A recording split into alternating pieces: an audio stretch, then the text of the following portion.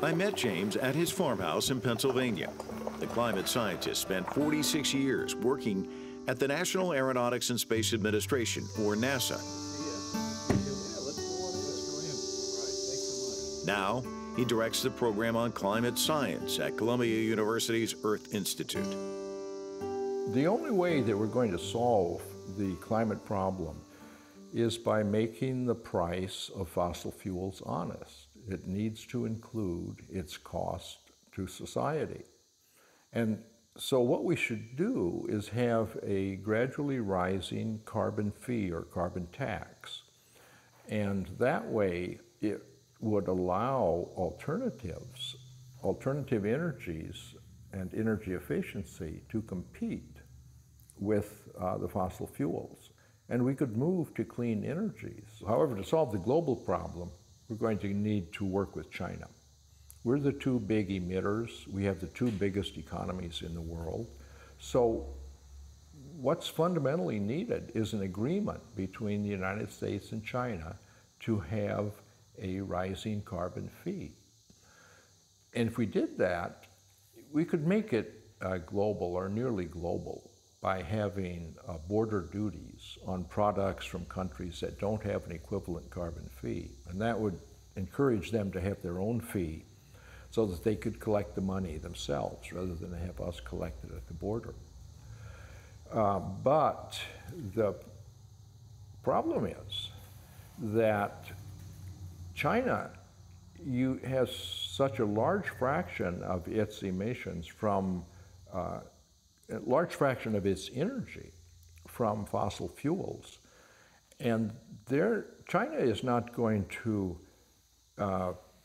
put a large fee on carbon if they don't have an alternative to coal for their electricity. And that's why, I have friends and former students in China, and I propose that we have a workshop on nuclear power, because that's the one alternative where we could get electricity and with no carbon emissions. But no country wants to use old nuclear technology, because we know ways to make nuclear power in a much better, safer way, which uses more of the energy that's in the nuclear fuel. But we need to develop this best modern technology. And to do that, the United States and China could effectively cooperate. And it's very unfortunate that we're not working together on this problem. James studied physics and astronomy at the University of Iowa, where he earned his bachelor's, master's, and doctorate degrees. Since the late 1970s, his research focused on Earth's climate, especially human-made climate change. He's best known for his congressional testimony in the 1980s that helped raise awareness about global warming. Do you think when you were talking to members of Congress then that you'd still be talking about it with a guy like me this many years later?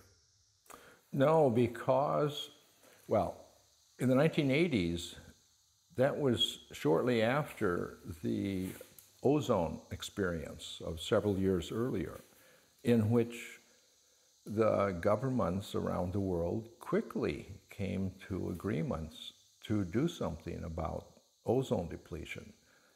But that turns out was a much easier problem, because the gases that caused ozone depletion were coming from basically one source, from the chemical companies, especially freons or CFCs, chlorofluorocarbons, that when they break down in the stratosphere, they cause ozone depletion. So that was a simpler problem. And those chemical companies could make just as much money with substitute chemicals. So given the fact that there was success, it's interesting because your books are lined up here on the bookcase, and I'll just give the title because to me it's a clarion call for action. The Storms of My Grandchildren, The Truth About the Coming Climate Catastrophe, which that's shocking, and our last chance to save humanity. I mean, that is basically like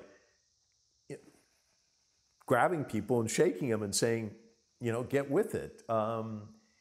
So success there in the 80s, but now, why do you think we're still talking about this issue? And with each passing day, it's more critical, isn't it? Yeah, it's because it's a long-term issue. You know, our governments, especially democracies with 2 and 4 and 6 year election cycles, are not set up to solve 50 to 100 year problems. And it's just, you know, people have other things on their mind on the short term. They have lots of things to worry about, so they don't spend their time thinking about 50 years from now. There are ongoing international efforts to cut greenhouse gas emissions before this year's United Nations Climate Summit in Scotland. The U.S. climate envoy, John Kerry, has met with global leaders, including those in China, to discuss the issue of cutting emissions. He says Washington is looking at the possibility of introducing a carbon fee on imports from countries who don't tax heavy polluters. Carbon pricing, it's interesting. I knew we were going to go there today, and I found an article where, and I'll quote a little bit from it. It said, Kerry boasted that he has long been a climate change activist. He was present when the esteemed climate scientist James Hansen spoke before Congress in 1989. However, Hansen has been a long-time advocate of carbon pricing and made his position clear to Kerry when Kerry led the U.S. delegation to the 2015 Paris Climate Conference. But Kerry dismissed this. Had he listened to you, where might we be today, do you think? Well, I think that the COP meetings, the conferences of the parties, is probably not the place where we're going to get an agreement on a global carbon price. I think basically it requires an agreement between the United States and China. And, you know, I heard in the press response to the first telephone call between President Biden and President Xi that they did mention they wanted to work on climate, and they even mentioned carbon tax. So maybe they understand that that's the essential policy that's needed, because 200 nations setting goals to reduce their emissions, it just doesn't work. We've been doing that for 30 years, and emissions just keep going up. Unless you make the price, the cost, the price include the cost to society, we won't solve the problem. But you're still up against all those forces that you've been up against, you know, from the get-go. How do you change that dynamic, or can you change that dynamic? Well, the dynamic should change as the evidence of the consequences becomes stronger. And finally, we're seeing effects around the world which can be associated with the increased greenhouse effect.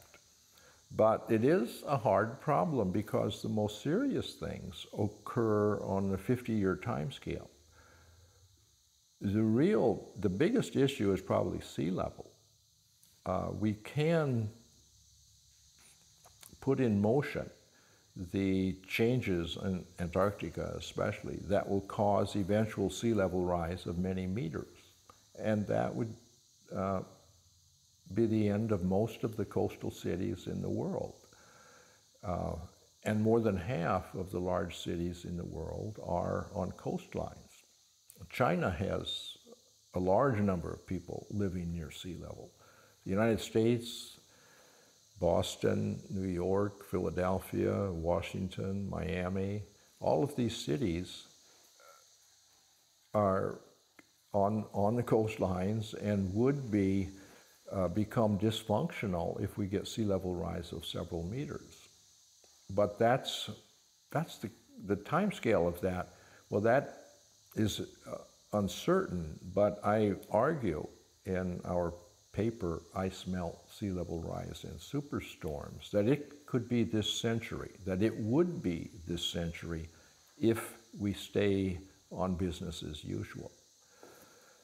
But that's hard for governments to deal with these long-term problems. Is it just too hard? Is that the perception? It's not too hard because it just, there are other benefits of clean energies. So it's something we really should do. And it's, well, it's how do we get the governments to actually understand that and move in the right directions? And I think that in China, that they will move in the right direction, but I don't think they'll move a lot faster. I don't think they will move fast enough if we don't get agreements with the rest of the world. A warming climate can cause seawater to expand and glaciers to melt, both of which can cause a rise in sea level. Without changes, scientists believe the steady rise will mean an end to most of the coastal cities in the world, including Shanghai, Tokyo, and Bangkok. Currently, more than 10% of the world's population lives in coastal cities.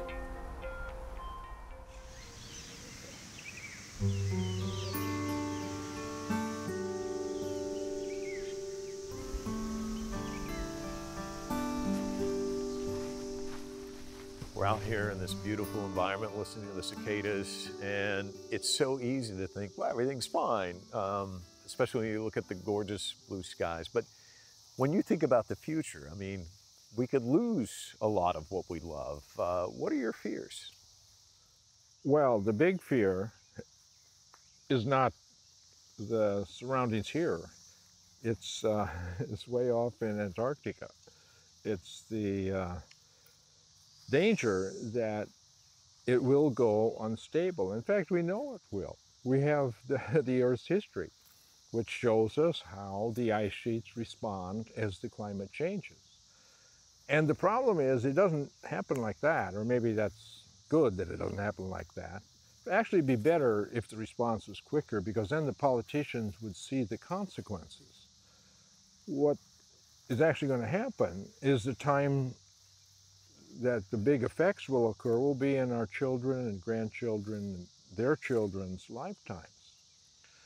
That's the difficulty of this whole problem. It's the delayed response of the system. So it's very hard for a political system to respond to a problem which is several decades in the future. Got enough going on day to day here without worrying about what's going to happen 50 years from now. That's the problem. In 2020, when the coronavirus pandemic caused major economies around the world to come to a near standstill, greenhouse gas emissions were reduced. Skies over many nations, including parts of China, were cleared. With the reduced economic activity, greenhouse gas emissions declined by 7% in 2020, but it was only temporary. You know, you think about the pandemic and all these lockdowns and people not in their cars and driving around. I mean, did that help us at all? I mean, what's your takeaway during this period where so many people were stuck at home and couldn't travel? No, the pandemic reduced emissions a few percent globally. Several percent in some countries and less than that in others. But no, as long as fossil fuels are powering our economies, and they're about 85% of the energy that we use, then emissions will continue. That's why we have to move to carbon-free energies. What about all the electric vehicles that are now hitting the market? Does that give you some sense of, you know, we're kind of at least thinking about this and trying to move in a different direction? Well, we're trying to move in a different direction, but you really need the economic incentive and the economic and the guidance that you get from a carbon price in order to move rapidly. Electric vehicles are fine if they're getting their electricity from carbon-free sources, but at the present, that's not the case. So it's a good investment now, but we have to get the price on carbon so we get carbon-free electricity. You were mentioning nuclear energy earlier. There are some countries that lean rather heavily on that. I mean, when you look at the landscape out there, are there countries where you think, well, at least they're moving in the right direction? Or I mean, when you look at the global perspective, I know that you rightly say the U.S. and China are going to drive things. They have to work together. But are there countries out there that you think are moving in the right direction? Well, the one country that I have high hopes for is China itself, because it is investing in development of nuclear energy, but I think it will not move in a very large way until it has the technology that it's satisfied with. And it's trying several different things, and we should be working together because we have a lot of innovative things going on in the United States in nuclear, but they're not leading to production of nuclear power plants on a significant scale. That will happen only at the places where energy use is still expanding, like China and India. And China needs to replace a lot of its coal-fired power plants. So there's a big need there. And if we would work together, we could move faster, I think, and get a technology which governments would be happy to see expand on a large scale. Fantastic. Well, it was great visiting with you. Very much appreciate spending time with us today. Thank you.